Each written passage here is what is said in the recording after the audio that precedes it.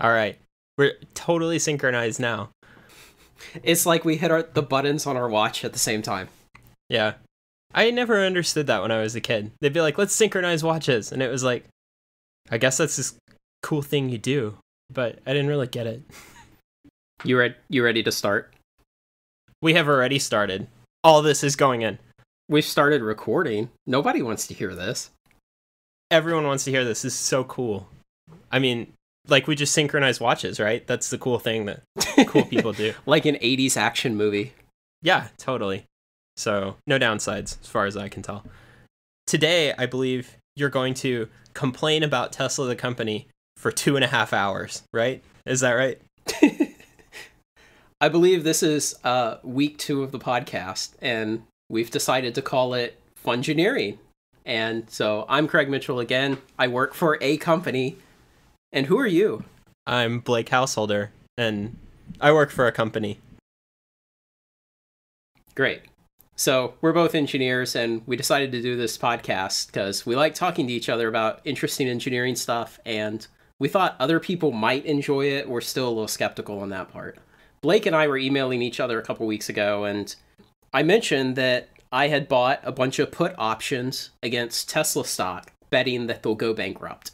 And Blake thought that was interesting and asked me why I think they're going bankrupt. And I just kind of typed 1 or 2 sentences. And then I said, yeah, I think I could talk for like 2 hours on all the reasons I think Tesla is going bankrupt. And Blake said, why don't we do a podcast? And so it was kind of the topic that precipitated this whole thing. I guess, Blake, jump in if you have any questions. I'm just gonna run with this. Okay? Okay, I'm just gonna jump right in. Great. Yeah, so you say that it's interesting that you bought these put options, but I think it's a bad idea. Oh, that's cool.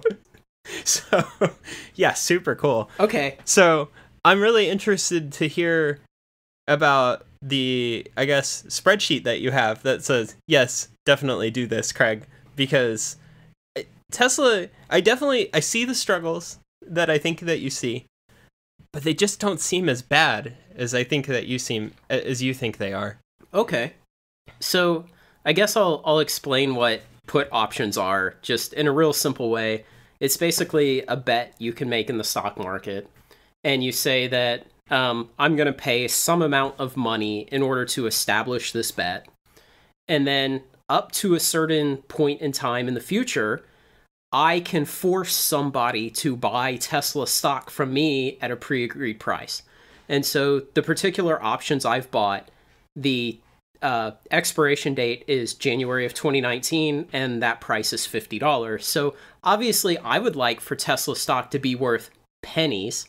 So I can essentially buy it 2,000 shares for pennies and then exercise that option and force somebody to buy all 2,000 shares from me for $50 each. So I paid about $2,200 to buy these options. And if they go bankrupt and their stock goes down to pennies, then I'll be able to sell all of it for $100,000. So basically, it's a $2,200 bet with a potential payout of $100,000.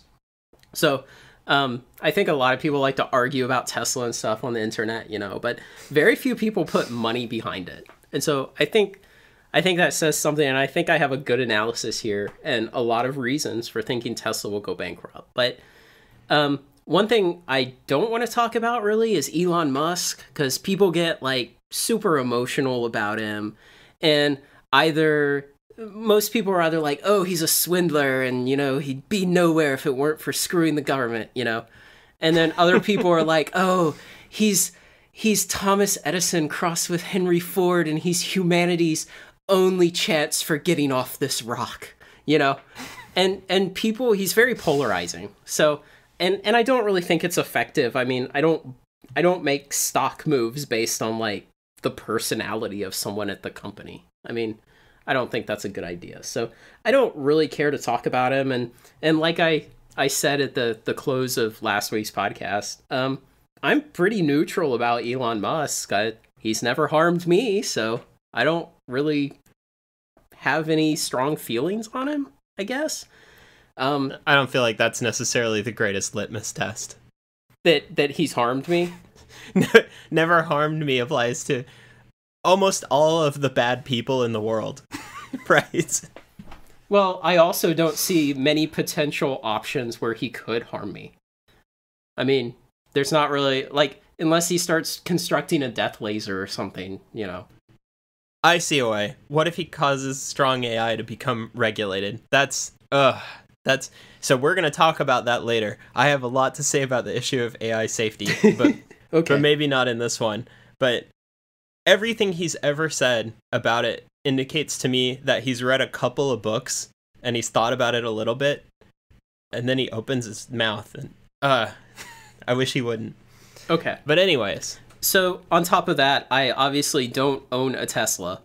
I've never ridden in one. I've never driven one. There are a couple in the parking lot where I work. oh, you've got to ride in one. They are pretty cool. Yeah, I've seen videos of it on YouTube, especially videos where guys go out to like eighth of a mile tracks and street race and just hustle everybody and kill them with their P100D or whatever the top end model is of the S. Yeah, that's the one. With ludicrous speed. They even smoke like GTRs on an eighth of a mile track. So it's pretty ridiculous. It feels like you're in an amusement park ride. Like it feels like you're on a roller coaster that has a launcher instead of a drop.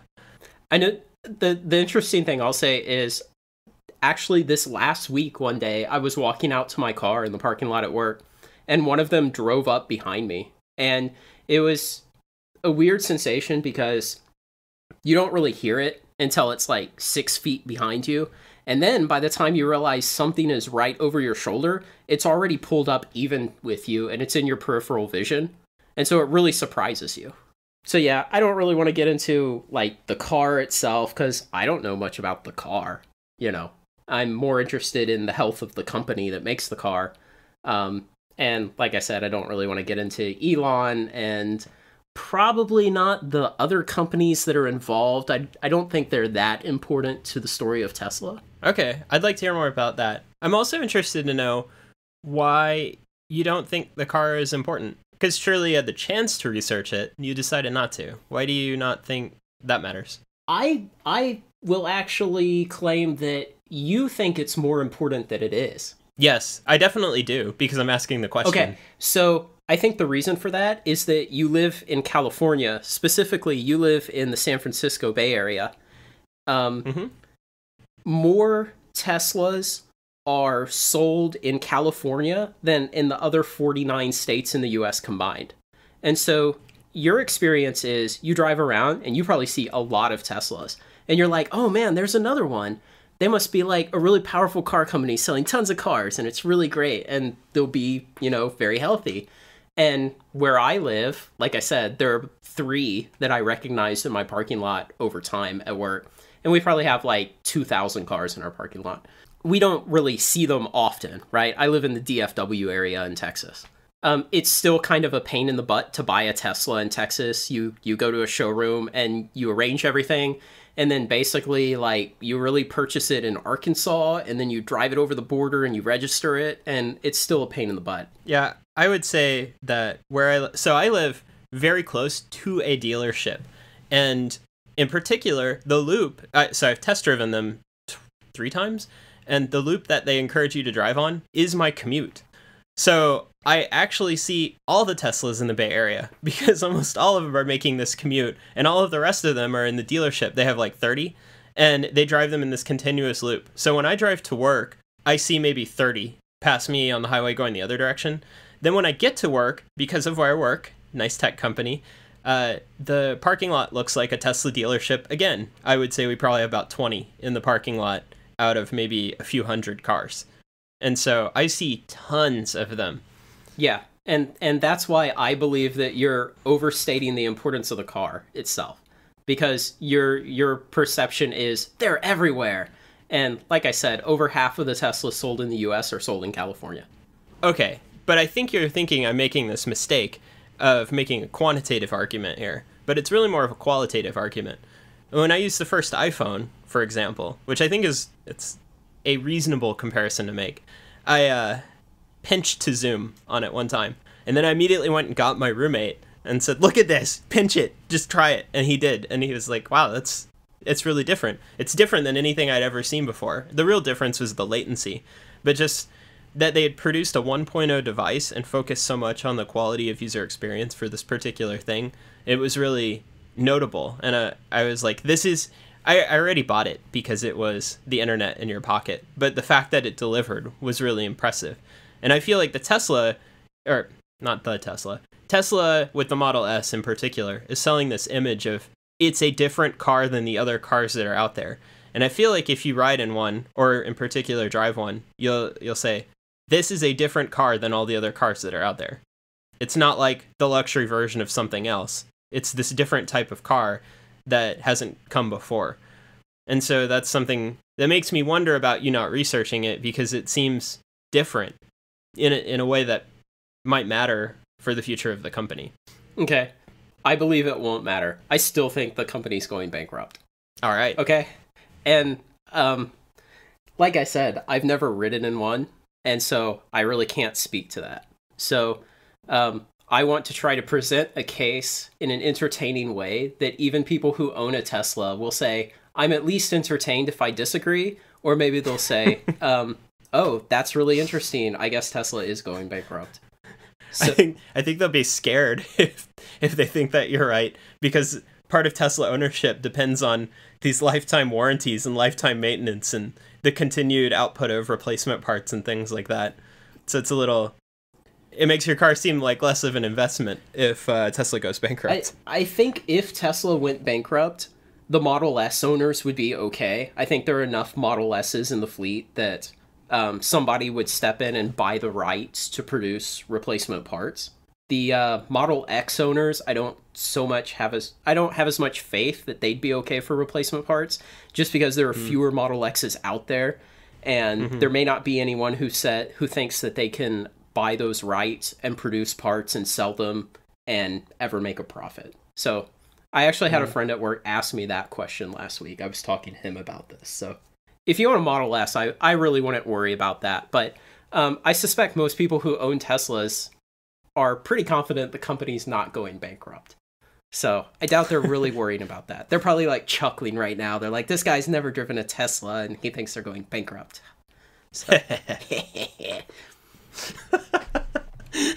Yeah, that's exactly the noise they're making. All right.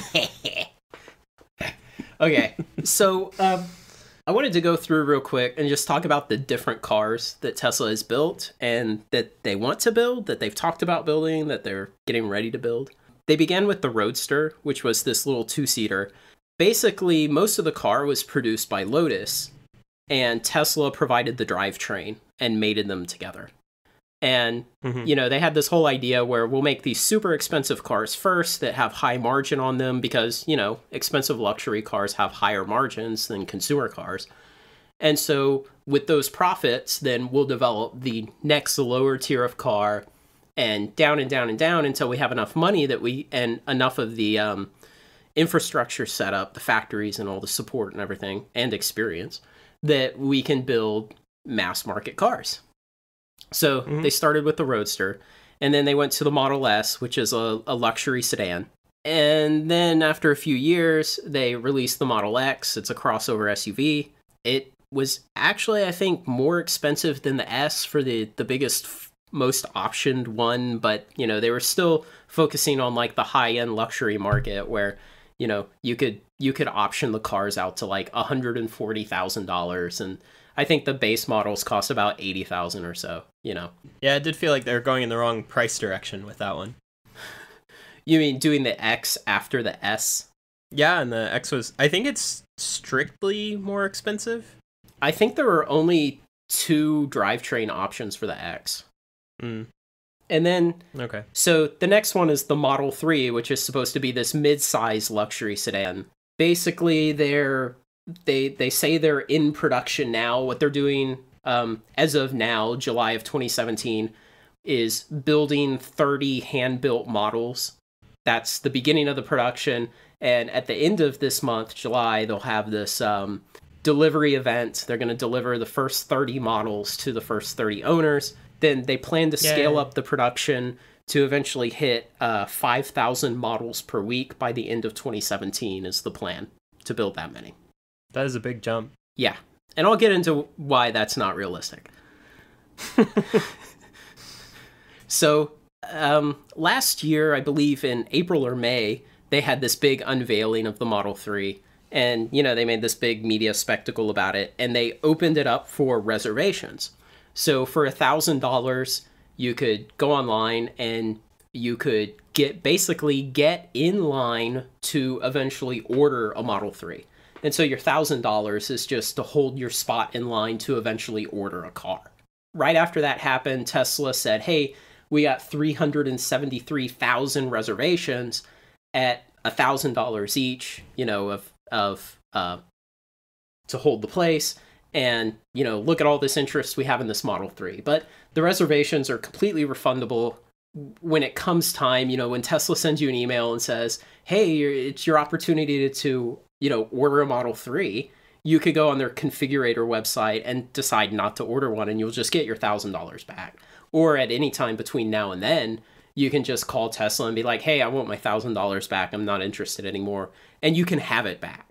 Yeah, but also asking people to put up $1,000 for something that's completely refundable is still something where, for most offers you could potentially make, no one will give you $1,000. Yeah. And so getting it from a lot of people is still a signal. Yeah, I think so. And they got 373,000 of those initially. Now, they haven't updated the number at all. So it's been 14 or 15 months now.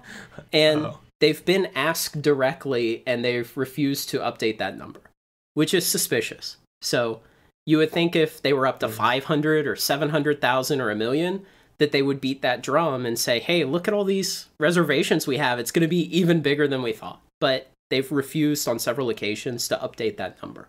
What if it's just 390,000 now, which is it's not worth it. You wouldn't want the press to talk about that. Yeah, I think 390 would be a bad number for that to be at right now, to have only picked up 20,000 in the last 14 months.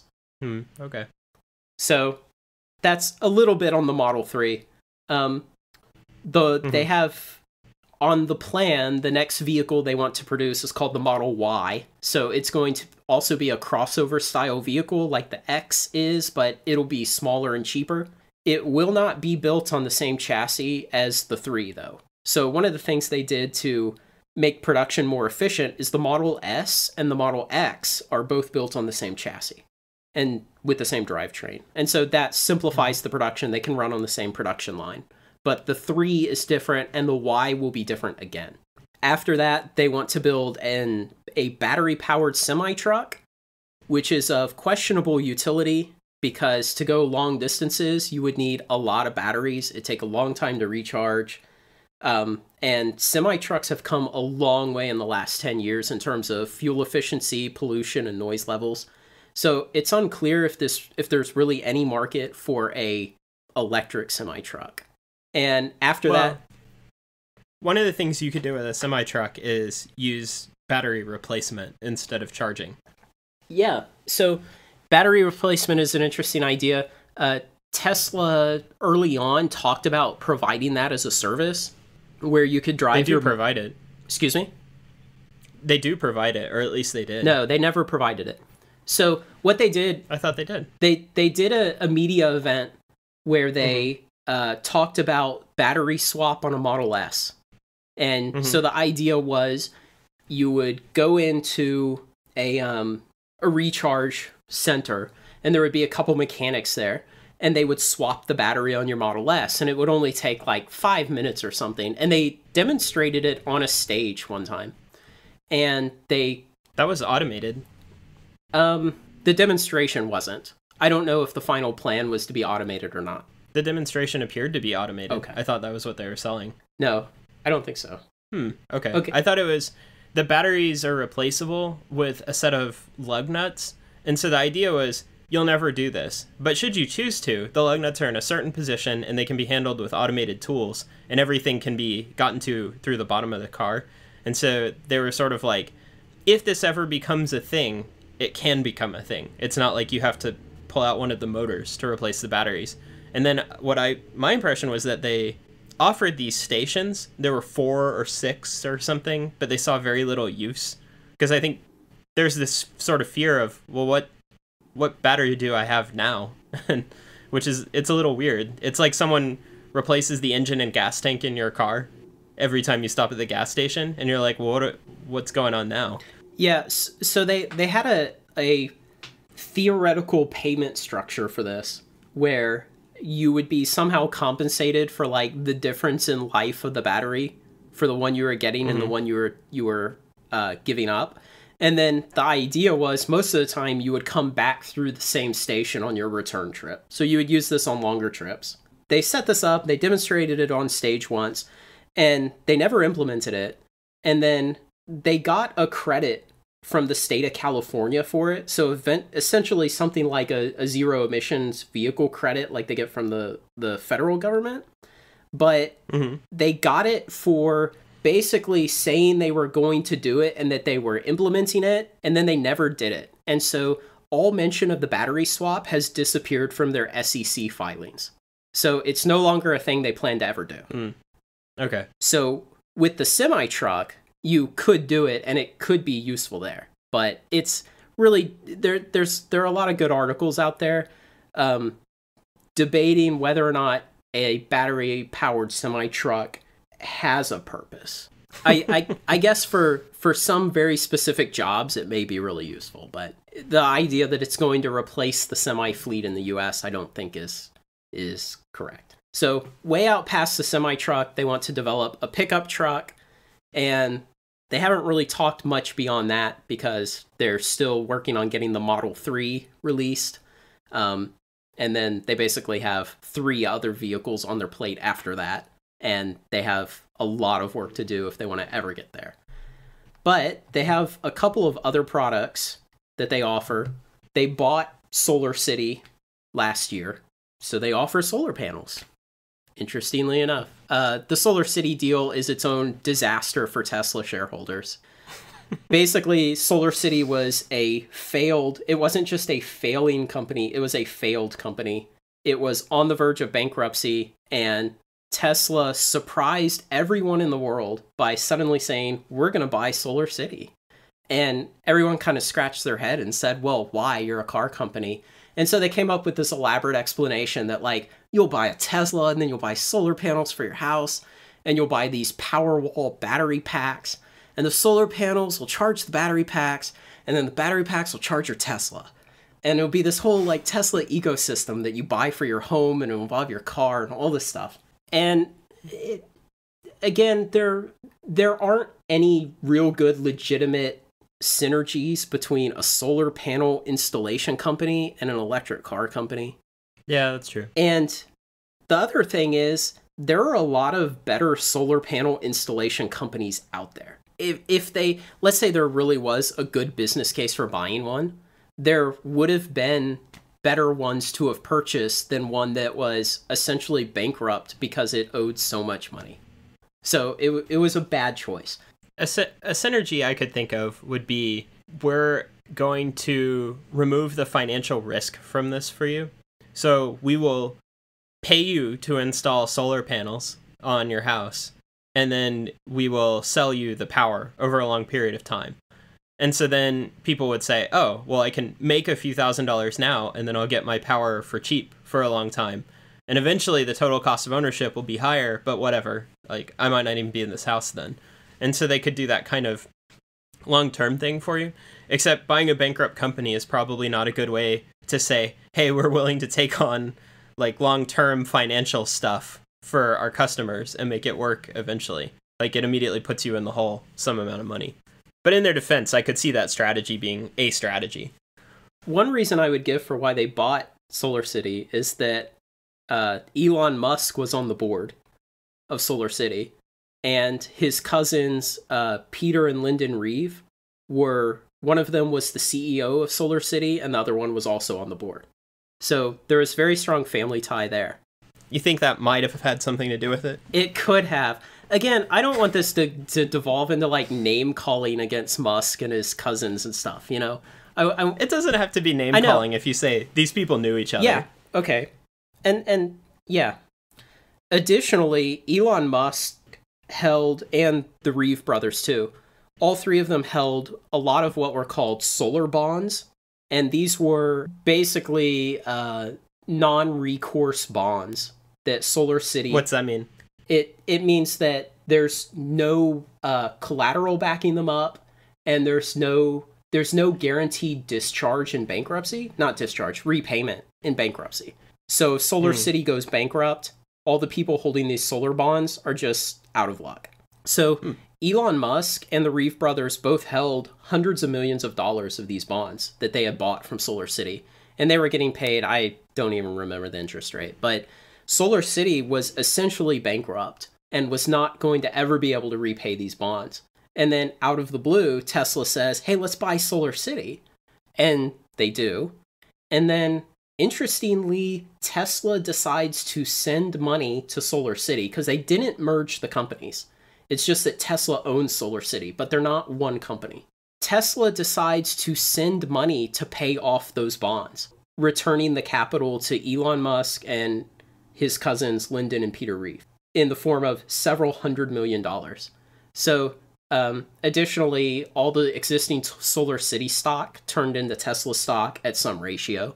Stock held by Elon and Lyndon and Peter that was going to be worthless was then really valuable Tesla stock. Draw your own conclusions, but those three guys made a lot of money by the fact that Tesla bought Solar City. Okay. So, in addition, so going back to, solar panels, Tesla has this Powerwall thing where it's basically a large battery pack that you put in a building. They kind of try to market it as you can buy this, and again, your solar panels will charge it during the day, and then at night it'll discharge into your Tesla. It's debatable.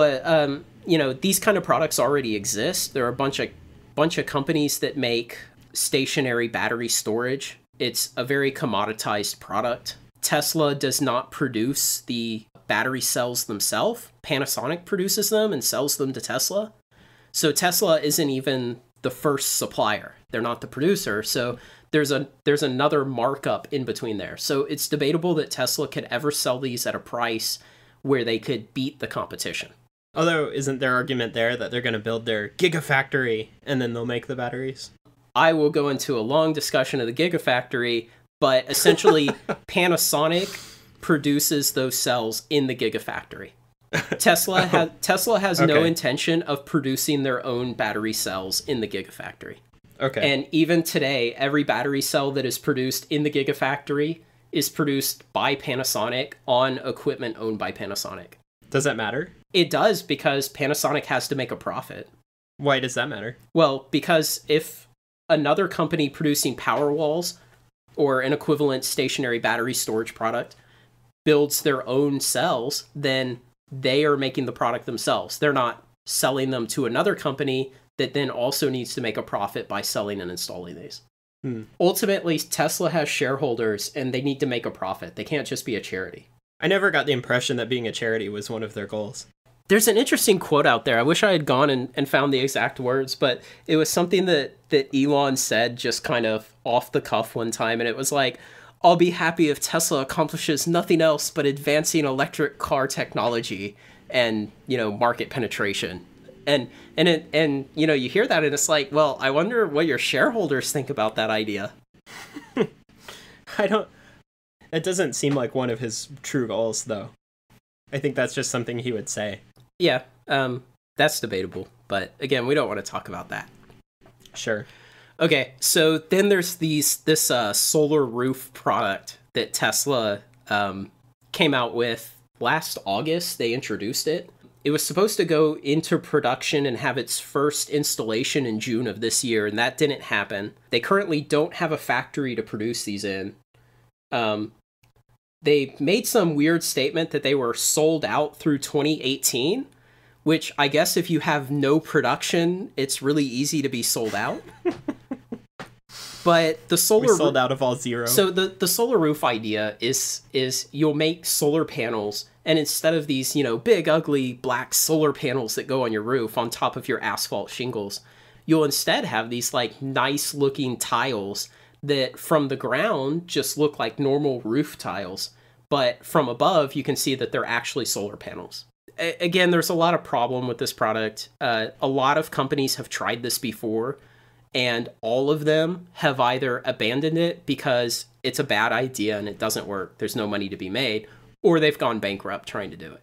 People will say, well, Tesla's different, they'll succeed. I think I can convince you otherwise once we start talking about the numbers and money.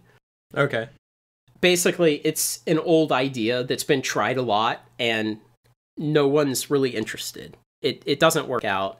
One of the problems is you have to put a colored film over it so that it looks correct from the ground, and that immediately reduces the efficiency of the solar panel again, because you're blocking some of the light that comes in. It's kind of a joke sham product. I don't think it'll ever come to market because, like I said, right now they have no production capability for it.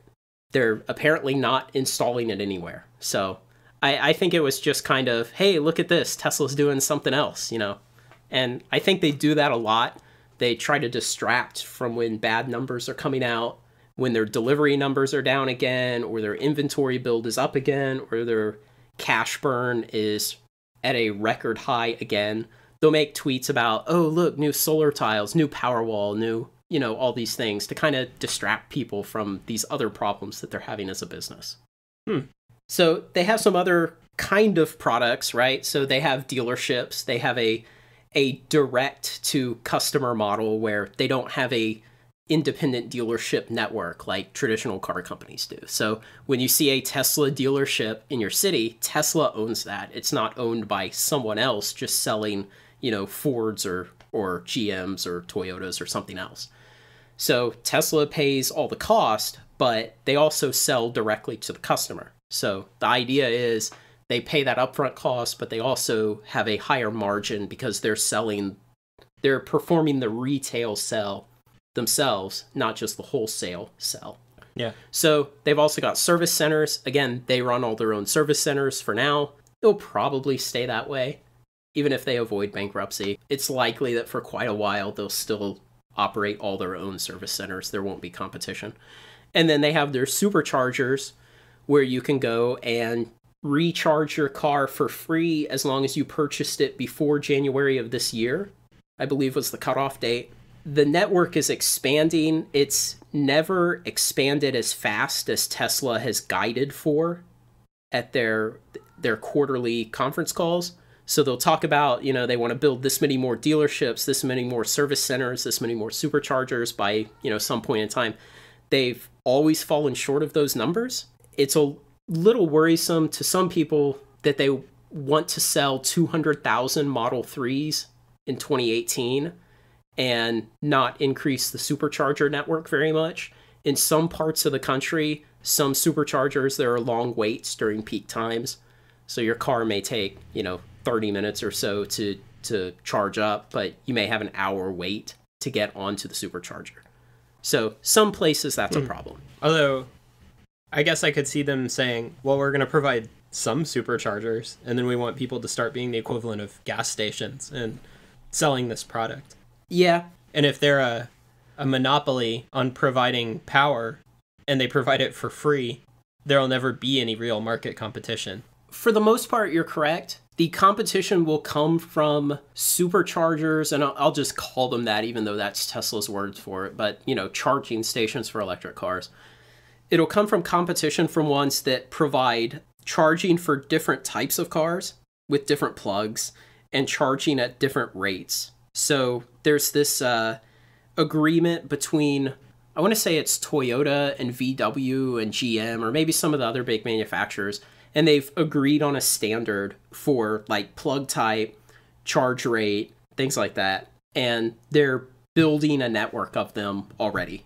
And they have plans for, you know, some giant network by some date. But they broke ground like a year ago, beginning to build that network across the US. So there is a competing network coming in already. Oh, are those not compatible with Tesla's? I forget exactly. I want to say that Tesla has, you know, the patent on their type of charger, and then they kind of told everybody, hey, you guys can use that, so that we all kind of keep these things compatible. Because it would kind of suck if you had to go to a different gas station, right, for your Honda. You have the VHS gas station and the Betamax gas station. Yeah. I can definitely say at work there only appears to be one type of charger, and I see Nissan Leafs and Model S's and Chevy Volts all charging at it. So I wonder if that's just a 110 volt charger though, because I'm pretty sure they'll all take that. My impression was that the 110 volt ones took like 40 hours to charge your car or something, and so they're barely worth it. But I know that the Tesla owners at work have talked about being able to get home or not if they charge their car, and so it sounds like it charges a significant amount per hour. Also, they've sent out little passive-aggressive emails where they're like, the charging parking spots aren't just for parking your car all day, they're for charging your car, and then when it's charged, you need to move it. And it's like, maybe you shouldn't conflate parking spots and charging also. Also, they're right at the front of the parking garage, so they're the good spots, so everyone wants to use them. Yeah. So, sales of Tesla cars have plateaued. So for a long time, Tesla has said, oh, well, we're supply constrained, right? Production constrained. So we're building cars as fast as we can, and they're all sold when they come off the assembly line. And for a couple of years, that was true. That stopped in the last 4 or 5 quarters. The Model S sales peaked in the fourth quarter of 2015 at 17,000 sold. And in the first quarter of 2017, so 5 quarters later, they were 13,000 sold. It's peaked and kind of bounced around a little bit. So they're no longer experiencing huge growth in sales. Total deliveries of cars have been flat for 4 quarters. You know, the narrative that they're supply constrained and that they're growing by this great amount is no longer true for Tesla. They've, to some extent, saturated the early part of the market for the S and the X that would consume them. Some people like to say, well, sales were up 53% year over year. You know, when the second quarter 2017 numbers came out recently, the delivery numbers, they were up 53% from the previous year's second quarter, but not really. The third quarter of last year was the first quarter that they had full-scale Model X production. So second quarter last year was still only partial production, a little less than half run rate of the Model X. So they hadn't really completely introduced the car yet. So they've basically had a second car in addition to their first come onto the delivery numbers in that time. So it's not completely honest to say that delivery sales were up 53%. I mean, they doubled the number of products they were offering. Yeah, okay. There's another problem that's kind of come to light in the last several quarters. It's huge inventory build for Tesla. What's inventory build? When you look at the numbers that they release, they'll tell you like the number produced, the number delivered, the number in transit. And you can look at those and you can figure out, well, how many were built, minus how many were delivered, minus how many were in transit. And if you run those numbers quarter to quarter for a while, you can see that their inventory is building up. And so what Tesla has said is that we need these cars as service loaners, you know, for people getting their cars worked on, and we need them as test drive vehicles. And so the internal fleet of Teslas owned by the company used for this stuff has grown to over 14,000 vehicles. I can definitely confirm that the dealership near where I live has something like 30 cars on its lot. Yeah. But they also have them out being test driven during the day. And as far as I can tell, sometimes all at the same time. Yeah. So there are a couple problems here for Tesla. One is these are like fully optioned models. These are like P100Ds, right? So these are $140,000 cars. Because Elon has said recently that when you take your Tesla in for service, he wants you to get a top-of-the-line car as a replacement to pay you back for your inconvenience of having to bring your Tesla in. So these are very expensive cars. So the secret is you should never get the best model because then he can't apologize to you. So they've built this huge inventory up over the last several quarters. But if you've got 14,000 cars and they're $140,000 each, that's a huge amount of capital expenditure that you've put in those cars. I'll get to it in a bit, but Tesla's hemorrhaging money already and really having trouble. So it's weird that at this time they're building all these cars and they're not selling them. And it's hard to say whether they're all legitimately test drive cars, because they have been building inventory on lots for a while now, since they're no longer supply constrained. They're basically waiting for orders to come in for cars they've already built. Okay, so let's say we're in one of two scenarios and go through each. So one is Tesla recognizes that they're failing. What would be the reason to build out this fleet? One idea I had is that when the federal zero emission vehicle credits expire, they expire in such a way that it would benefit Tesla to have a huge fleet of cars ready to sell. And I'll get into that in a bit. Okay, and then say they're sort of willfully ignoring that they're failing. Why would they do this? Because they don't want to show numbers to their shareholders that say, hey, we reduced production because there's just no demand for our vehicles. Okay. So I wanted to talk about the Gigafactory a little bit. The Gigafactory is this huge factory in Nevada that Tesla has built. At various times, they've said it's there to produce battery packs, battery cells, drivetrains, maybe another car. Maybe they'll use it as a vehicle assembly plant. So the one plan that has remained consistent is they'll use it for battery packs. And this was sold to the state of Nevada as, look, we're going to bring in all these sub-suppliers. We're going to have basically dumping raw lithium in one end of the building and getting finished battery packs out the other end that will go to the Tesla factory in California to be installed in cars. In total, Tesla got from the state of Nevada about $1.3 billion in handouts in order to do this. That's a lot of dollars. It's a bunch. We'll get into even bigger numbers later, though. It's going to be great. So first, they got the land for free. So what happened is the state of Nevada went out and bought the land from a real estate developer who owned it. I believe they paid $43 million for the land and gave it to Tesla just for free with no strings attached and no way to take it back. Aw, thanks, guys. Yeah, it's really nice of them. Then the state of Nevada gave Tesla a bunch of sales tax abatements, a bunch of property tax abatements, a lot of transferable income tax credits. So, right, they, instead of paying income tax, they have this credit and they're transferable. So even if they never even if they never make any income in Nevada, which they haven't, they would be able to sell these credits to other companies, for a little less than 100 cents on the dollar. And those companies would then be able to apply those credits to their income taxes for the state. So that's essentially just free money. Yeah, it's just free money. Yeah. Tesla, interestingly enough, all of their concept art of the Gigafactory shows the roof covered in solar panels. To this day, there's still not a single solar panel on the roof.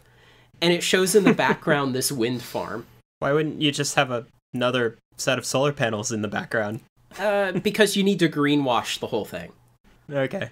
Despite this, the state of Nevada also gave them reduced electricity rates. And they made up for that by raising the electricity rates for residents of Nevada. So if you're listening to this and you live in Nevada, you're paying a higher electricity rate at your house today because Tesla is getting a reduced rate at the Gigafactory. And they still don't have a single solar panel on the roof. The last thing that the state of Nevada gave was they constructed an extension to a highway to lead to the factory. So there was no highway access. So they were like, hey, we'll just go out there and we'll extend this highway for you. Well, if you're going to do the rest of those things, that doesn't seem too unreasonable. In for a penny, in for a pound. So I would throw in free signs if I was Nevada. So all of this came in exchange for Tesla supposedly creating all of these really high-tech jobs at the Gigafactory, right? So they would build this factory and there would be a bunch of transient construction jobs. And then long-term, there would be a whole bunch of manufacturing jobs turning raw lithium into eventually completed power units for the cars. Now, we get some insight into these numbers a bit after the end of each year because they're only published by the state of Nevada once a year. So we still don't have the final 2016 numbers. We have the final 2015 numbers. They were expected at the end of 2015 to have 700 full-time employees working at the factory. They only had 272. And at the end of 2016, they were supposed to have 1,700, so an additional 1,000. So we don't know how many they actually had. We suspect it's not really that much better, and it's certainly not going to be 1,700. They're way behind schedule on construction of the factory, as in they've completed, I think, 2 of the 5 phases, and at this point, they're supposed to have been working on the final phase. So they really haven't spent the money in it that they told Nevada they were going to spend in order to get all these concessions. But Nevada really doesn't have any way to claw any of this back. So it's okay. The money's gone from Nevada's point of view. Well, if I'm a Nevada politician, I probably don't care so much because the big win for me would have been the ceremony at the beginning where I look like I'm caring about green stuff.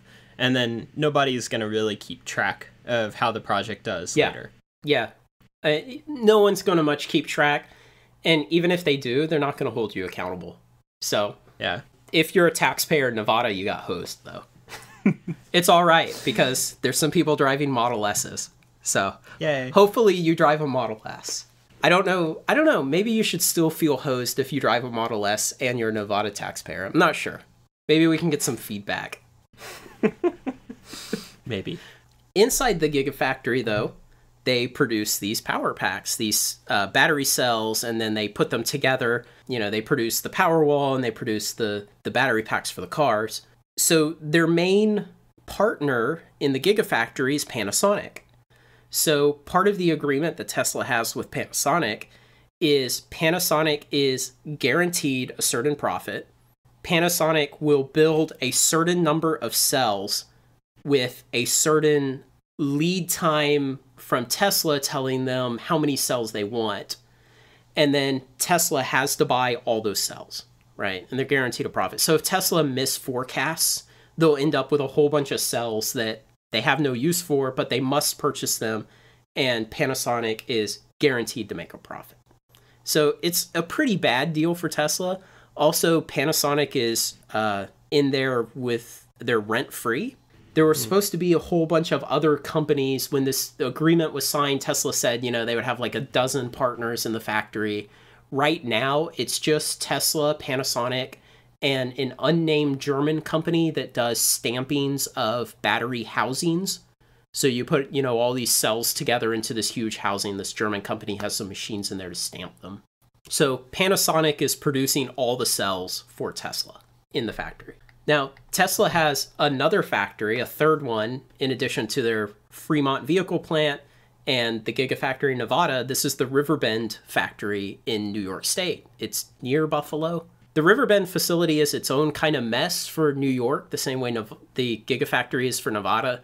Basically, New York gave a whole bunch of concessions to Tesla. Nothing ever happened at the factory. It's still empty, apparently. The terms of the agreement have been changed several times in order to become more lenient for Tesla and to allow them to never be held accountable. So the terms themselves basically, what's the term? There's a term in contracting, force majeure or something like that, where it's like if there's an unforeseen event, then you get out of jail free and no one can enforce the contract. And so they expanded the language of how that's defined for that contract to be so broad that New York has virtually no recourse left. And there's much speculation for why would New York agree to that? And it probably comes back to what you said, which is Governor Cuomo got to stand up and have a really awesome press conference and say, we're going to manufacture like the highest tech solar panels here at Riverbend. And it's great for the US and all this stuff. But New York's gotten hosed on that deal. And it's unclear that Tesla will ever make much of anything in that factory. They are on paper partners with Panasonic in it also. But probably if they don't go bankrupt, they'll eventually use it. Yeah, I would guess. I mean, they're getting paid to do nothing right now. I don't know. But their main factory, though, is the Fremont Car Factory, which is also a very interesting place. So the Fremont Car Factory started life as the NUMMI factory, the New United Motor Manufacturing. And what that was a joint venture between Toyota and General Motors from 1984 to 2010. So Toyota and GM produced cars together at that factory. Basically, GM wanted to learn about lean manufacturing from the Japanese, and the Japanese wanted to learn about making cars in America and suppliers. Is that where what? Is that where the GM1 car came from? No. Or was it EV1? I can't. No, that didn't come from there. Oh, okay. I saw the model of car they produced together there. It was sold under the GM badge, but I forgot because it was some boring car, some like small, cheap car. I forget exactly what they produced there. Okay. But they operated this together for like 26 years and, learning things. And eventually, 2010 comes around. The whole automotive industry is in decay. GM's gone bankrupt and been bailed out and all this stuff. And GM's like, we're just not going to do this anymore. And Toyota wasn't interested in going on either. And so they shut it down and it sat empty for several months. And it was just fortuitous timing because at that point, Tesla needed a factory, a proper factory to move into. And so Tesla bought it for something like $25 million or so and set up their manufacturing in it. At the peak, under NUMMI, the factory produced 430,000 cars in 1 year. That was their best year ever. And on average, they produced 312,000 a year. So far, Tesla has produced at most 94,000 in a year and on average 72,000. So Tesla is running at about 1/4 of the production capacity that GM and Toyota ran that factory at, which, the sales have plateaued, so there's just no demand, so there's not really a point of running the factory 4 times as fast. It's very questionable whether Tesla could. But it doesn't sound too important that they do. As I'll explain later, it's critical that they don't, because as they produce more cars, they lose more money per car. So it's critical that they don't run the factory faster. They should slow it down to 0. Okay. Employment-wise, Tesla has 6,000 employees working at the factory currently. At the peak, NUMMI, run by GM and Toyota, had 4,700 employees. So Tesla has about 25% more employees. These are just the manufacturing employees, right? So they're running 25% more employees to produce 1/4 as many cars. So, their cars produced per employee is about 12.1 for Tesla, and it was over 66 for GM and Toyota. That's a pretty stark difference. Yeah, so Tesla's producing 1/6 as many cars per employee at the factory. Apparently, their production methods are still very hands-on. So one of the problems Tesla has is the paint shop. So they've guided that they want to build, originally they said they wanted to build 100,000 Model 3s this year and 200,000 next year. And now they've kind of toned that back a little bit. The guidance has gone down and down and down over time, but they have a problem with the paint shop, which is it's in California. So they need all these permits from the local government in order to release the volatile gases from painting the panels of the cars. And so it's a very well-known problem. There are a lot of people around who worked at NUMMI under GM and Toyota who have talked about this, who say you can only paint panels for this many cars based on the permits that Tesla has been granted. So if Tesla wanted to increase production up to the numbers they've guided, they would need different permits. And they haven't started the process. So that permitting process is public, and they haven't begun it. So they literally can't produce as many cars as they've said they want to next year from the factory because they can't paint them. Yeah. And they have some other problems. They're kind of running out of space. The plant will probably hold the Model S and Model X like it does now, the production for those two. And on a separate assembly line within the same plant, they're producing the Model 3. Now remember, the Model Y does not have the same chassis. So they're not going to produce it there. Okay, so they'll probably get the Model 3 there, But again, it's debatable if they can produce 200,000 Model 3s a year at that plant, given the way they run it. So the land on 3 sides of the plant is owned by other people and in various stages of development. So they can't just expand it. Also, they're having a lot of complaints recently that the parking lots are full because they have so many employees there. The parking situation is getting tough, so they can't just like demolish a bunch of parking spaces. I think ultimately their plan was, well, robots will produce the whole car and we won't have anyone working here, but probably. We'll see if that actually happens. Maybe the biggest problem the company has is money. Obviously, if you're going to go bankrupt, you do it because you're out of money, right? That is what bankruptcy is. It's a good reason. So the problem for Tesla is that it has never made a penny of profit on a single thing it's ever sold. And people talk about this, and proponents of Tesla get kind of caught up on which profit line on the income statement is important. Okay. So when Tesla builds a car, they buy parts from suppliers and they buy raw materials and turn some of those into parts. So they take these parts and they take some labor and they put those together and a car comes out. And so then they sell this car for a certain amount of money to a customer.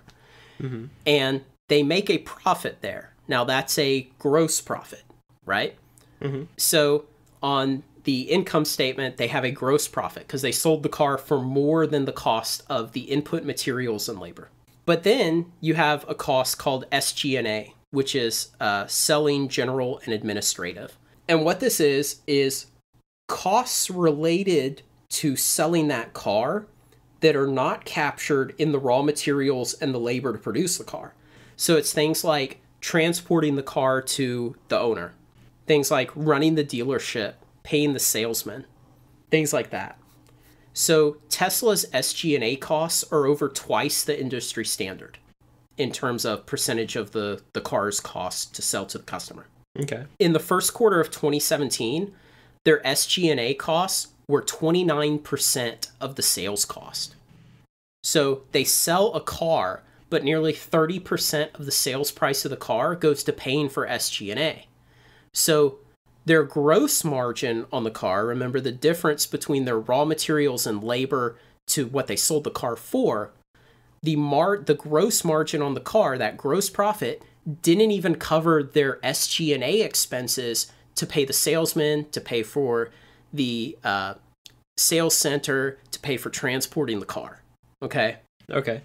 That means that once you've paid all the marginal costs of producing that car, Tesla is in the red, okay? They end up with an operating loss, which means they've never made a penny selling a single car. Okay, well, so maybe they lose a little money on each car, but can they make it up in volume? No, and this problem only gets worse at scale. This is a joke. Yeah, I know. Okay. I know, a very famous one, but not all of our listeners may know that joke. Right, it was an insurance industry joke, wasn't it? I don't know. Someone in insurance. Okay, so no, they can't make it up at scale, and it gets worse at scale. So the reason it gets worse is that a lot of those SG&A costs don't go down. Like, you still have to pay a salesman to talk to a customer. You still have to transport a 4,500-pound car to a customer. You still have to operate sales centers. And you probably need more sales centers, a proportionally larger number of sales centers to sell more cars.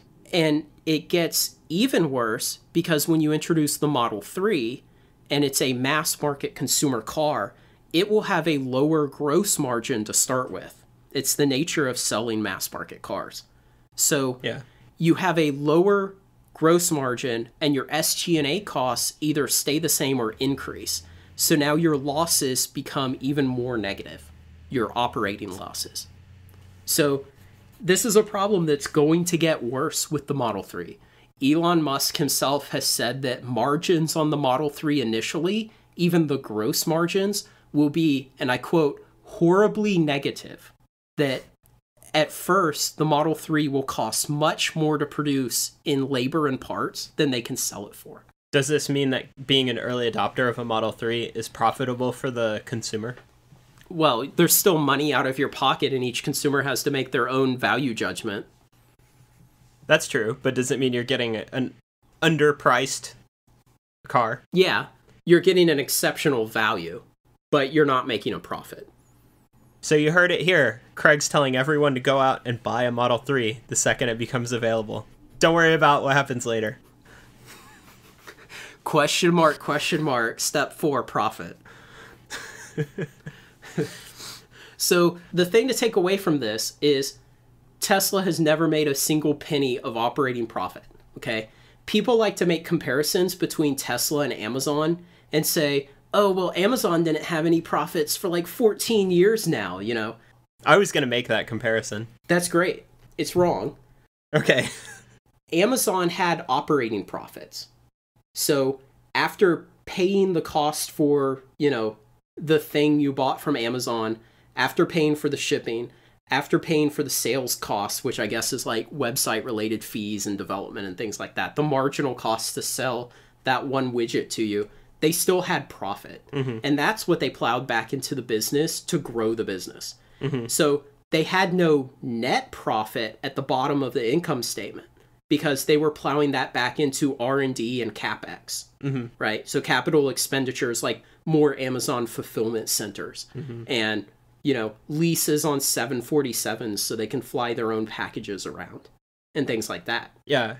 Amazon was and is always focused on free cash flow. Yes. And they really care about how much money they have available to redirect into other business ventures because they spend all of what they make. Yes. And now Tesla has never had operating profit. Okay. So there is no money to plow back into the business to grow. All the money for R&D and CapEx to essentially grow the business, right? So R&D is let's design a new car, and CapEx is let's build a new car factory, as an example. Mm-hmm. All of that money comes from cash burn fueled by debt. So it's all from issuing new stock, issuing bonds, using revolving credit lines, things like that. So Tesla is not showing no profit because they plow it back into the business. There's just simply no profit. They lose money on every car they sell. And like I said, the SG&A situation gets worse at scale.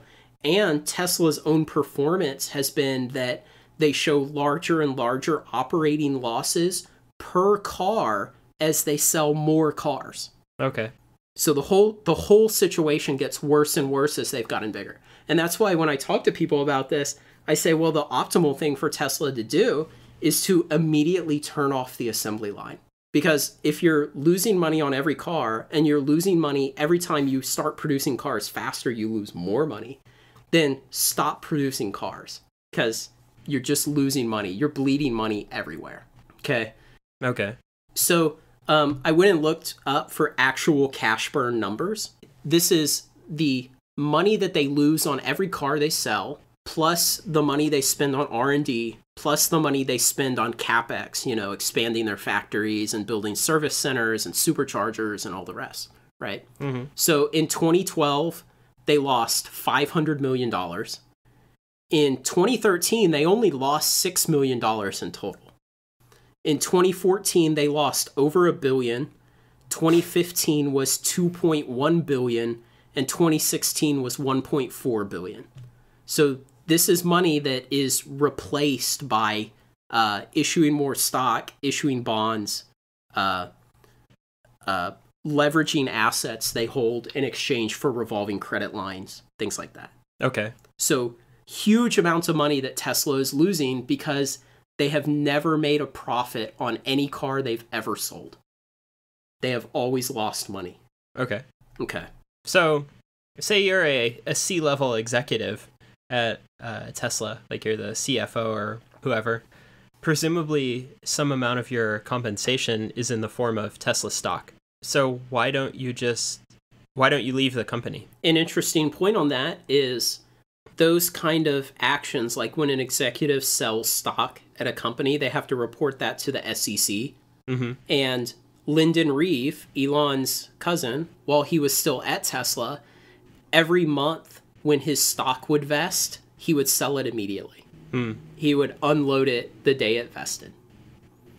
So Okay. he apparently... Because typically a C-level exec is better informed than you. Yes. And you're betting against them, and they're sort of betting for Tesla by keeping all of this stock. I have a list further down of all the executives who have left the company in the last 2 years. Oh, okay. Yeah. And once they leave the company, they no longer have to report that to the SEC. So probably they all sell it that day. I will not speculate on that. I think it would be irresponsible to speculate on that. Okay. You can draw your own conclusions. We can see if there's an uptick in volume of trading after they leave. Except that probably that would be investors also, not just them. That would be an interesting analysis. I would like to see that. Somebody to go through and look at like every executive leaving and then see if there's some standard period afterwards where there's an unexplainable uptick in volume. It might get lost. Yeah, there's so much noise in that. And there's so many other things that will affect the volume that I don't know if you could ever tease that number out. Yeah. Okay. So that's the cash burn situation. And you know, Tesla only has so much money in its pocket, right? It's hard to say exactly how much they have because you only get these numbers updated about every quarter. And Tesla is very opaque in their SEC statements, much more opaque than normal companies. And so even people who are professionals at dissecting this, which is where I get most of this information, even those people can't really completely understand the financial situation there. Because there are a lot of standard things that companies report that Tesla doesn't, or they mix them in with other numbers to obfuscate them. It becomes difficult. They probably have somewhere between about $2 and $4 billion on hand. And like I said, last year they burned $1.4 billion. They did a capital raise earlier this year by selling new stock, diluting the existing shares. They may or may not do that again. I'll get to that. There's reasons for that. I want to turn to a concept in the auto industry called car turns. This is the idea of how many times per year do all the parts in your supply chain turn over, right? Okay. So you know, as a car company, you have hundreds of suppliers supplying you with parts, and they get into your logistic chain at some point, and then at some point they combine into a car, and it goes to a customer, and it's out of your logistics chain. And so the question is, how often can you turn that over? And obviously, the more often you can turn it over, the better, right? Because you're not carrying that cost. Or if you carry the cost, you can turn it into a profit more times during the year, right? Yeah, the dream would be that you're running a magical machine where you throw raw materials from the earth into it and cars pop out, and you sell millions of cars this way. And so you turn it over millions of times in a year. Yes. So Toyota is the industry leader. Toyota turns cars 33 times a year. Okay. Would you like to guess? I guess that's good. Would you like to guess how many times Tesla turns in a year? 4. 3. Close. So what does that mean, right? So it means that at any given moment, Tesla has all the materials in its supply chain for 1/3 of a year of production, which means all the capital cost of all those goods are sitting in the supply chain and not making money, right? What you would like is for only the capital cost of 1/33 of the cars that you're going to sell this year to be in your supply chain, so you don't have so much capital tied up at any time, right? You're turning it over faster.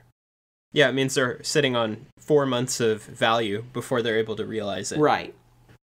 Okay, so let's say that they're going to sell 200,000 Model 3s per year, okay? And 1/3 of those will be in their logistics system at any given time, right?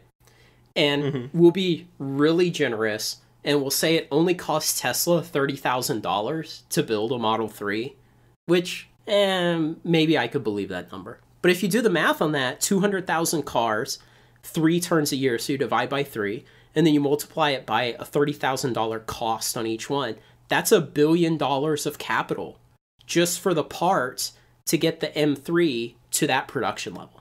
So they need $1 billion in cash just to put that many parts in the supply chain so that they can turn it only 3 times a year and produce 200,000 cars a year. Do you think they could have any kind of plan that improves that velocity? They haven't to this point. It will require them to manufacture faster. It will require them to actually have demand for that many Model 3s. There's a lot of debate about that, and I didn't want to get into that issue because, again, it's highly speculative. Okay. You know, what will the Model 3 cost? What will the demand be? And it typically devolves into arguments of, oh, it's a beautiful car, I'd buy one, or, oh, it's ugly and I'd never buy one, you know? And it just gets into kind of stupid arguments, and I don't know. Supposedly, the starting price of the Model 3 is $35,000. A lot of people don't think that anyone will ever be able to buy a Model 3 for $35,000. Tesla has said that they are only providing 2 options initially to the initial buyers. If you are on the reservation list and it comes up and they send you an email and you go into the configurator, initially the only options you'll be able to choose from are the color of the car and the wheels. Huh. And so they're not offering the glass roof initially, which was a big selling thing they talked about for a long time, you know, this glass roof over the top. They're not offering any other options. Those are your only 2 options initially because they're trying to keep the price of the car high. They're probably only going to sell highly optioned vehicles. They're going to say you have to pay for autopilot, you have to pay for, you know, whatever luxury upgrade, you have to pay for the bigger battery, and we're only offering that car initially so they can offer high margin cars to start with. Okay. They underperform the industry terribly on car turns per year. And it just means they have tons of money, tons of capital tied up that's not producing as efficiently as it should be producing.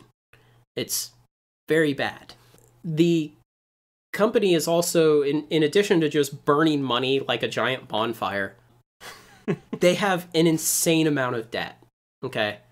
So... Wait, would burning the money as a bonfire maybe be more efficient? You wouldn't get nice cars, though. But it sounds like they should produce 0 cars. I think maybe they should switch to your bonfire strategy. I think that they should neither produce cars nor burn the money as a bonfire. Well, that's just wishful thinking. So Tesla has about $16 billion of unsecured debt, right? So these are parts vendors. These are Model 3 deposits, which are fully refundable.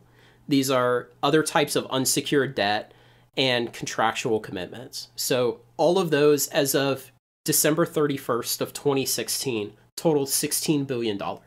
Their secured lenders, they owe $600 million to as of that date. This is for their direct leasing where they use car titles as collateral. So they owe $600 million for that.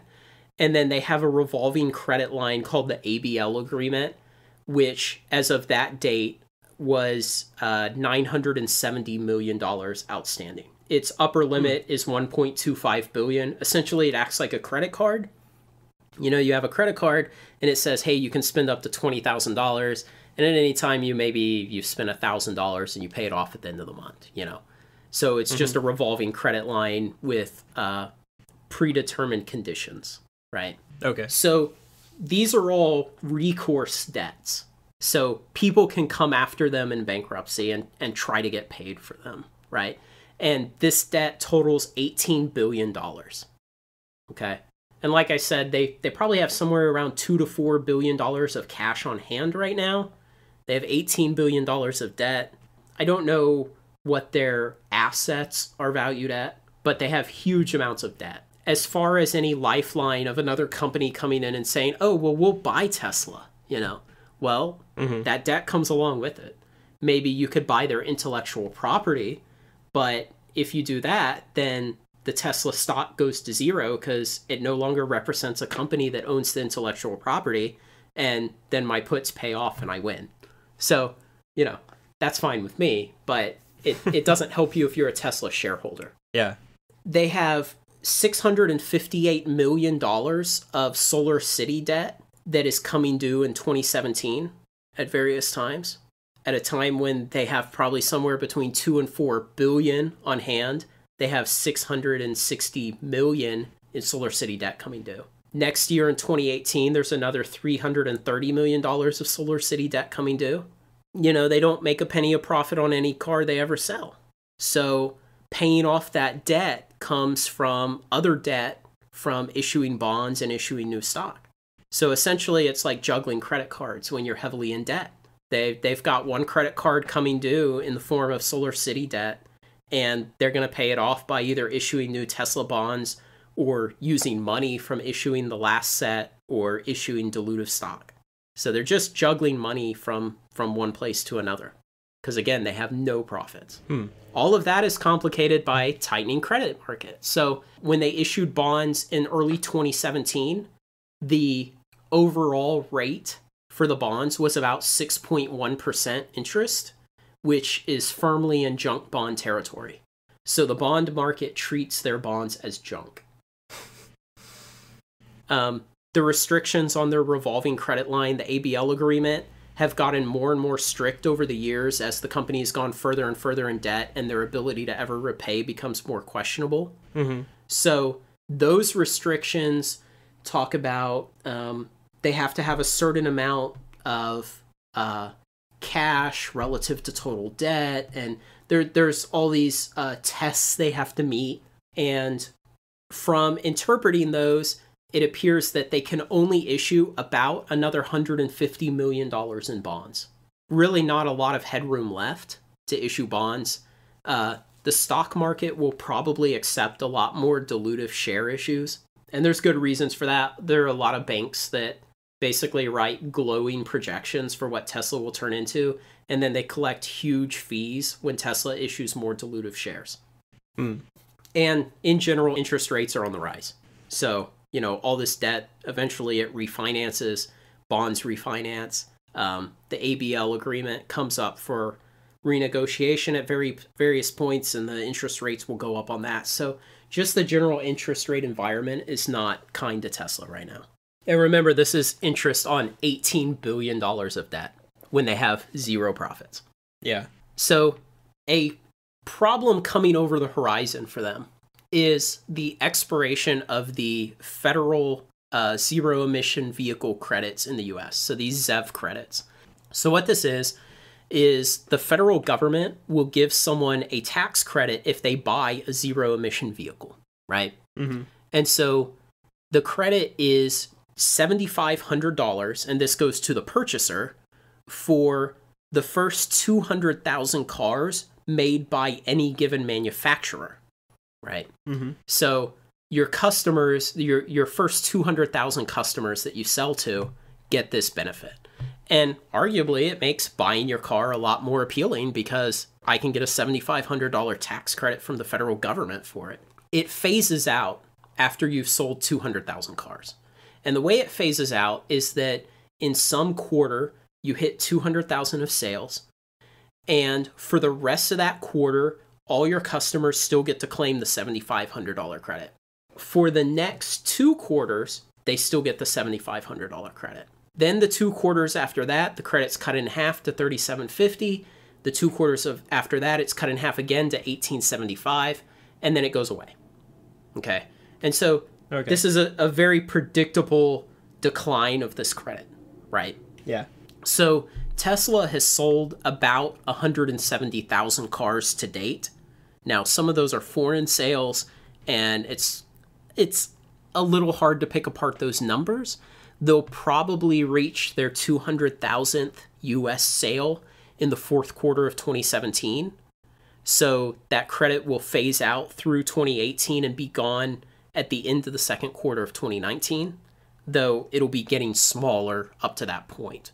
Something interesting has happened for Tesla in other places where there have been government subsidies for their cars that have expired, which potentially show problems ahead with the ZEV credit expiring in the US. So in Denmark, the government stopped waiving an import tax for Tesla. So for a long time, they waived it for Tesla specifically because they were electric cars and, you know, they're all into that. So then they stopped waiving it. In 2015, Tesla sold 2,400 cars in Denmark. And then the import tax came back at the beginning of 2016. In all of 2016, Tesla sold 176 cars in Denmark. That's a bit of a decrease. Yeah, so their sales went down to, what's that, like 1/13 of what they had been. Something similar happened in Hong Kong. They had a subsidy for the Teslas that expired at the end of March of 2017. In March, Tesla sold 2,939 cars in Hong Kong, and in April they sold 0. And in the state of Georgia in the USA, there was a state subsidy for electric vehicles, and when that went away, electric vehicle sales cratered in the state. I couldn't find specific Tesla-only numbers for that.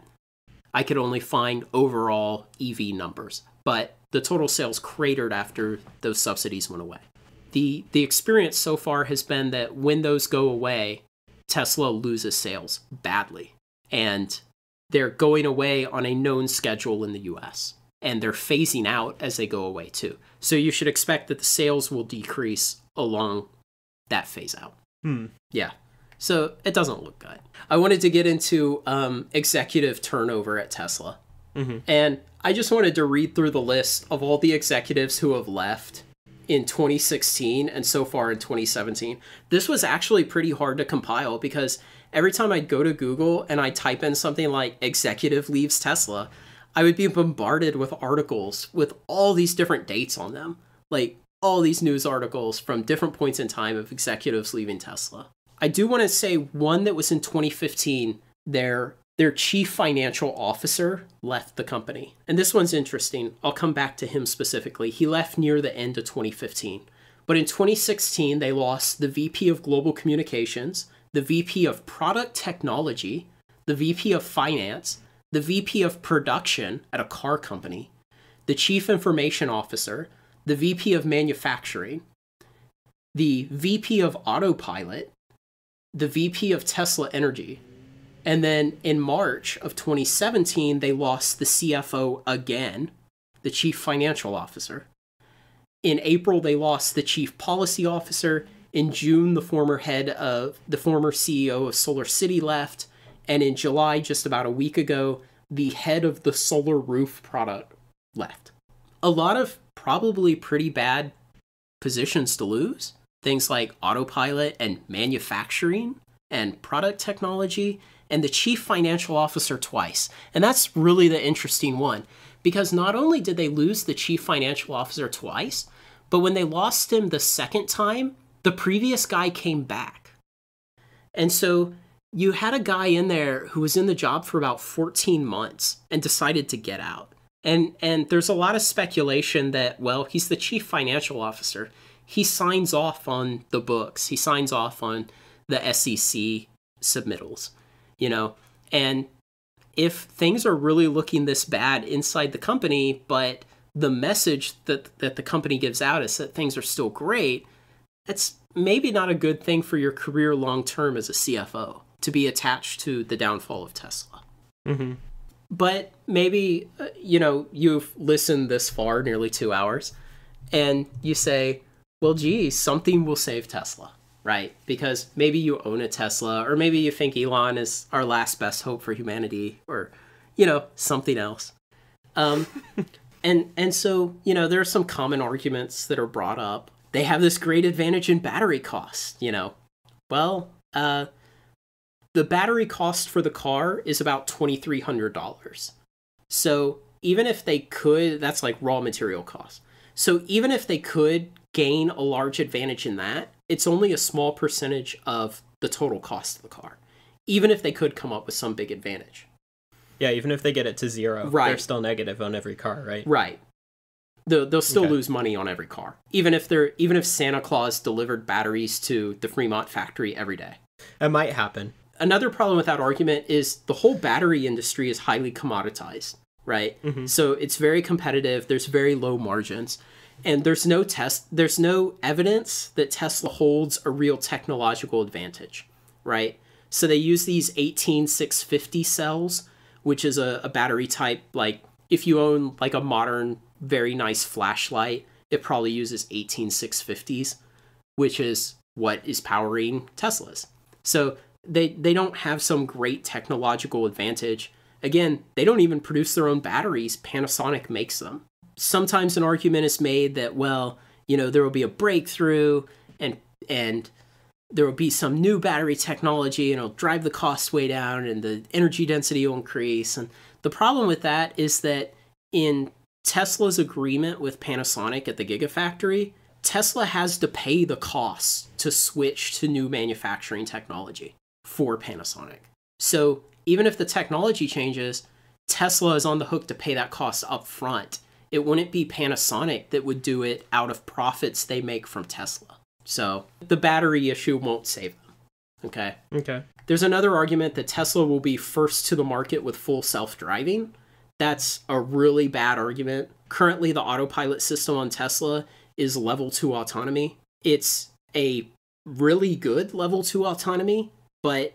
What's level 2? It can control steering and acceleration. Okay.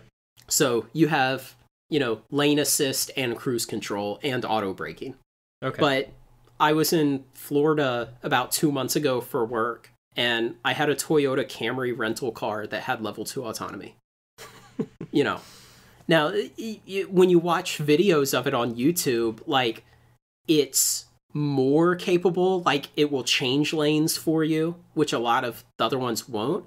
I think the other ones won't, not because they're not capable of doing it, but because the company doesn't want to risk it at this point. Tesla has also been adamant that LiDAR, a kind of a form of laser radar, is not necessary for full self-driving. And Tesla is unique among all of the companies working on autonomous cars in this opinion. They're the only one who thinks that it can be done without LiDAR. I would argue that it can definitely be done without LiDAR. And as an example, I can cite every car that everyone drives all the time, because no one has LiDAR installed in themselves. And so a sufficiently advanced computer algorithm driving a car should be able to drive it with basically 2 cameras, because that's how people drive it every day. Yeah, with enough processing power and enough technology.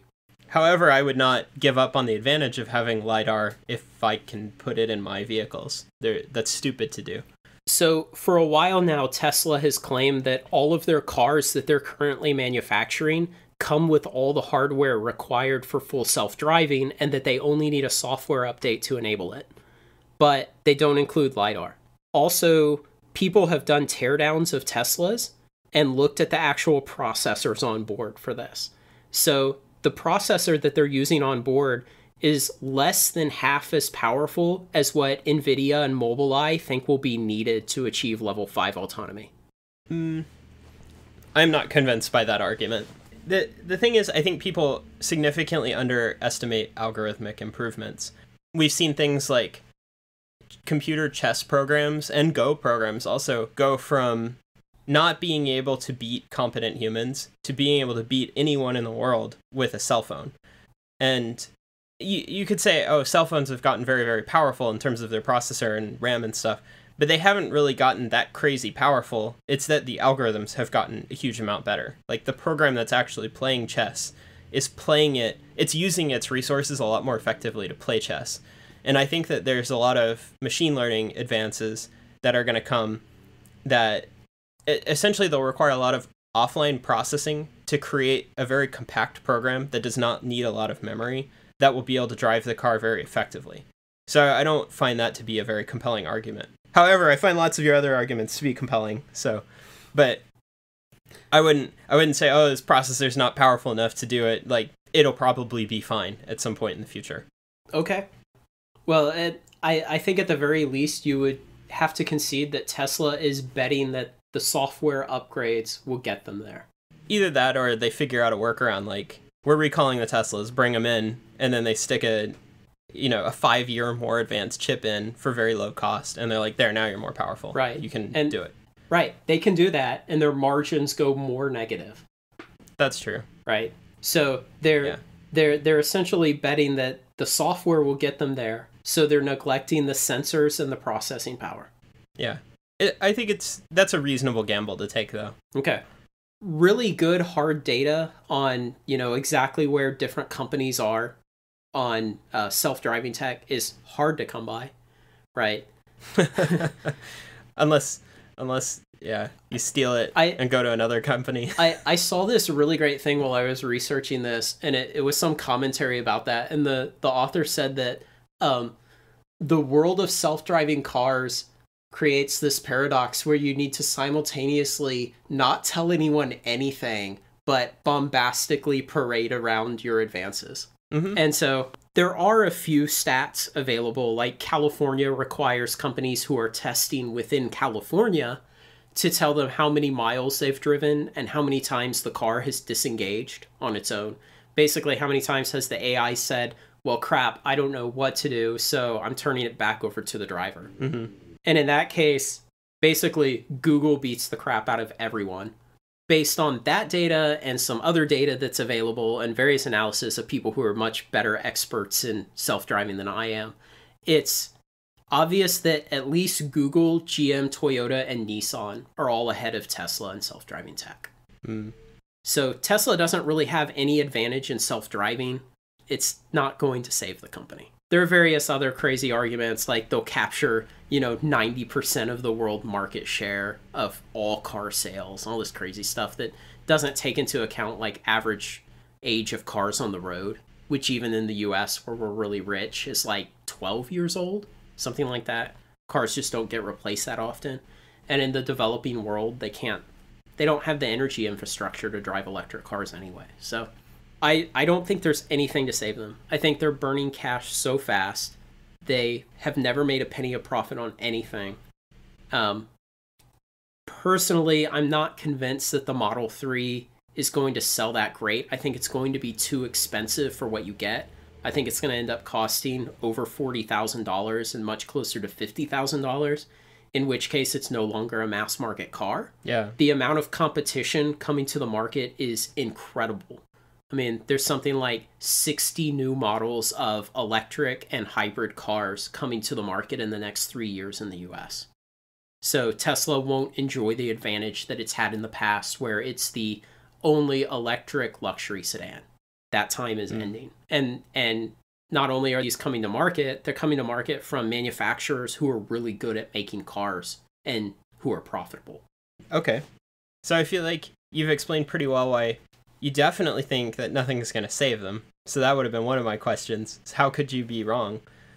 So another question I'd have for you is why you bought your puts for a specific date. Why do you think they'll have failed by then and not later? Those were the longest out ones I could buy. Oh, okay. That's a good reason. I believe in January of next year, the puts for 2 years from then, so the January 2020 puts will be available. And I may buy some more of those then. Okay. Just to hedge my bet against them not going bankrupt by January of 2019 and to give it another year. So you sound pretty certain. Why not invest more into it? Because this is not a type of investing I've ever engaged in before. I'm typically a very boring investor who buys like large blue chip companies that pay really good dividends. And then I just sit on that and collect dividends. So the only reason I got into this is because I enjoyed reading articles about Tesla. And then I got more and more addicted to reading articles about them. And I read more and more for like the last 2 years. I've been reading articles about them like almost on a daily basis. And over that time, what starts to sink in is that the people who think Tesla is going to become the first $1 trillion company and capture 90% of the market share of worldwide auto sales, they base that on their love for Elon Musk and how cool they think the car is, right? And the people who think Tesla is going bankrupt base it on dissections of the financial statements. And there is not a core of people who examine the finances, examine the numbers, examine the debt load and the cash burn and the margins and say, we think they're going to $1 trillion. Maybe $1 trillion of debt. No, that's not serious. Nobody would ever loan them that much money. That's true. What do you think, Blake? Do you think they're going to go bankrupt after this analysis? I feel much more convinced. Are you going to go buy puts? I might partake of the January puts that become available. The 2020. They might not offer such a rosy deal then, but maybe so. It's the same reason you have. I am a pretty boring investor. Actually, I guess I'm a less boring investor than you. I think I only buy S&P 500 index fund and Amazon. And then my other investment has been Bitcoin, which is, on paper, it has paid off very, very well. Very well. But for Bitcoin, it was the same thing that you did. I did an extremely deep analysis of it, and I was convinced that, one, this was a thing the world has never ever seen before, which is not too hard to figure out, and two, in such a way that it will not die, and it will be worth a lot of money in the future. Indefinitely into the future. I don't predict it ever going to zero like some people do. But it's very hard. If you're a, I guess, intelligent investor, one of the first things that you learn and that you need to learn is how little you know and how much you don't even know that you don't know. Yeah. And once you learn that and you really feel it, it almost paralyzes you. And so someone can put the best deal in front of you and you can become really convinced and you still think, I can be fooled. And you just cannot commit enough money to it. I guess that's okay. Because, like, you sound pretty convinced this is worth a lot of money. You should probably put, like, half your net worth in it, right? But it's just, you can't do it. You can't cross that mental chasm. Right. So, yeah, that's a really good point, and that's why I only felt confident doing this after reading so much about them for so long. Yeah. And then, you know, when that stuff starts to happen, you start to say, well, does this have predictive power? You know, will there be ridiculous tweets of nonsense products to hide bad financial numbers? And then you see that there are. And then you see, well, will they not update Model 3 reservations? And they still won't. You know, people ask them directly. And so you become more confident. And even then, it's like, well, I only put $2,200 in this, you know? And yeah, I could probably put 10 times that much tomorrow into it. And I could probably put 100 times that much into it over the course, you know, liquidating other things. And, you know, but it's, how confident are you? And if you lose the whole $2,200 and maybe they're $1 trillion company by January of 2019, then, well, are you okay losing that $2,200? Yeah, $2,200, I'm fine with losing. Maybe not $20,000, so, you know. So I felt confident enough in my knowledge and my analysis to say, yeah, I'll risk $2,200, especially when the payback is $100,000. You know, it's like a 48 to 1 payback. So when well, I think that's nearly irrelevant. Why is that? I think you want to calculate your EV. Well, if I had to take this risk, but the payback was only 2 to 1, it would make it a lot harder to want to take the risk. Maybe that's irrational. I think so. Yeah. Okay. Well, it helped me. Because, like, for example, when you're investing in your blue chip stocks, you're still making a choice. Do I hold this in cash or do I put it in blue chips? And for both of those, the returns are very unimpressive, no matter what direction. You know, you can think of inflation, or what if the dollar falls? What if the stocks have a bad year or however long you're in them for? What if they do well? And in all of those, it's pretty boring returns, but you're still forced to make a call. And so then you say, oh, well, okay, I will make a call on this. And that seems normal to you. But then if someone's like, what if it's 2x? What if it's 5x? What if it's 10? Then you start having these irrational things. I feel like really you should just have a spreadsheet where you're saying, what's the chance that I'm right? What's the chance that I'm wrong? And then you multiply that out, and then you just look at it. Mm-hmm. Yeah. Do you have any more questions? What about SpaceX?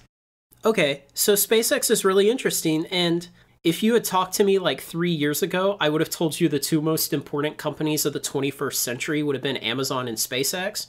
I no longer believe Amazon is one of those, but I think SpaceX still is. Wow, I feel completely the opposite of you. That's great. Maybe we could have a podcast about that. If SpaceX stopped existing, it just wouldn't matter. Who cares? But Amazon is gradually replacing business. They're becoming the man that is in the middle of every transaction. And I see them as... We could indeed talk about Amazon for a long time. I see them as this unstoppable force of capitalism and free market trading. I think SpaceX is probably a well-run company. Okay. So the interesting thing is SpaceX was founded by Elon Musk, and he's the CEO. Tesla was not founded by Musk, but he joined early, like within the first year, and he is the CEO of Tesla. So SpaceX is, I don't want to say it's his company because he has a lot of private investors who own parts of the company, right? Some percentages. Some people like to ask me this. So like, you know, when I get into this conversation with folks at work, they'll be like, well, what about SpaceX? And there's a difference between SpaceX and Tesla. And the difference is SpaceX is privately funded. Okay. Mm-hmm. So what that means is that there are several, you know, billionaires, and they've given a lot of money in exchange for partial ownership of the company. And then SpaceX used that money to start developing rockets. And now SpaceX launches payloads in exchange for money. They maybe make a profit. Probably. I would guess they do. But because it's held privately, the people have better power to hold Elon Musk's feet to the fire, to not let him get away with the shenanigans that he can get away with at Tesla. So at Tesla, Elon holds something like 10 or 12 or 15% of all the stock in the company. Large investment banks own like 60%. So the total float of stock that's available to regular people to buy is like 30% of the company. And they can never outvote Elon. They can never hold his feet to the fire. And so he can do all of these things like continue to sell cars at a loss and, you know, bail out Solar City so that he and his cousins get paid for their solar bonds, and their worthless Solar City stock gets turned into valuable Tesla stock. So there's no one to stop him from doing that at Tesla. At SpaceX, there is. That's why I think the companies are run differently. Why do you think SpaceX is one of the most important companies in the 21st century? Because I think they'll make a lot of money. How? Putting stuff into space. I don't think it's that valuable. Maybe they'll find that legendary cache of Pentium processors.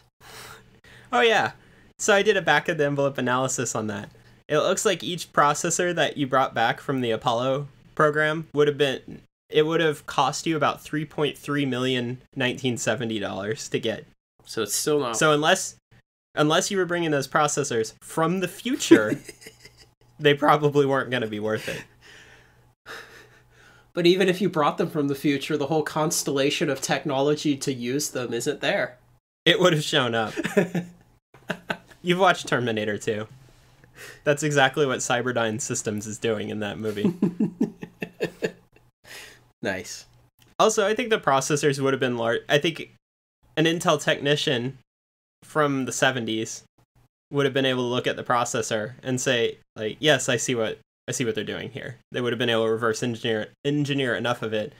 And at the time, those processors would have been, what, a billion times faster than the computers that existed? Well, you'd only have to get one of them running. Right, and that's exactly what Miles Dyson said. He said that, like, we can't make it run, but we've learned incredible things from it in Terminator. Yeah.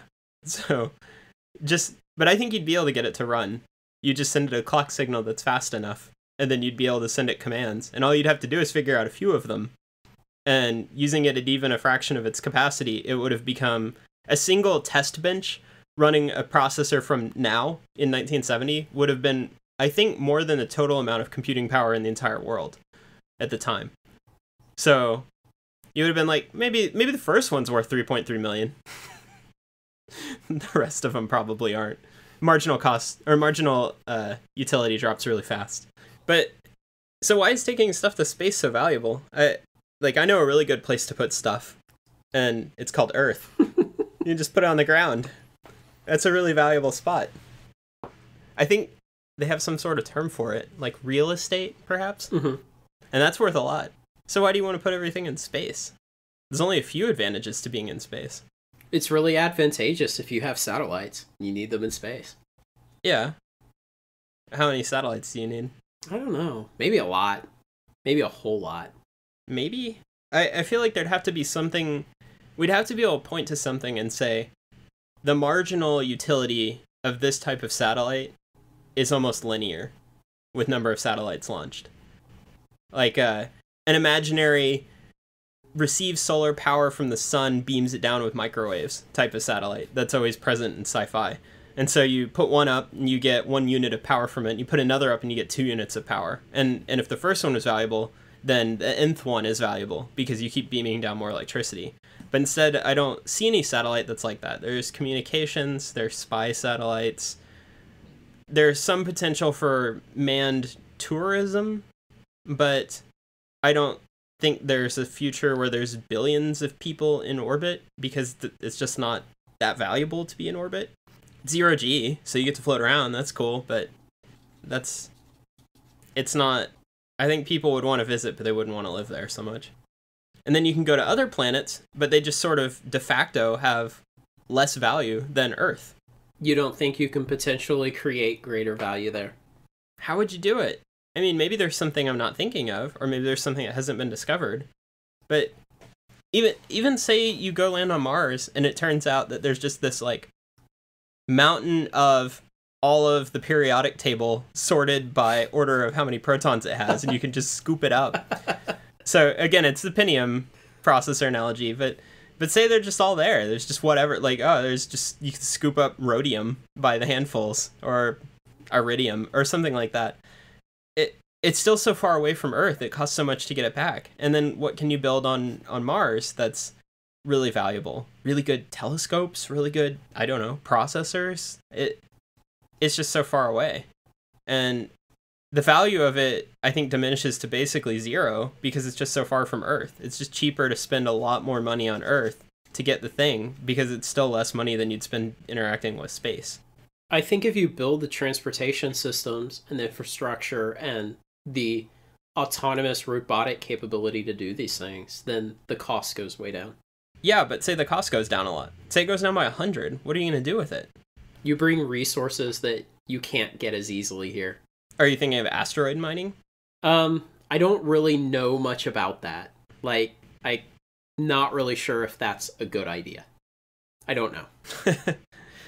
Something that has always amused me about asteroid mining is that any company which achieves the ability to mine asteroids is also a de facto nuclear power. They're a superpower instantly. Yes, because they could bombard any nation on Earth with the equivalent of a nuclear weapon, and there would be no way to defend against it.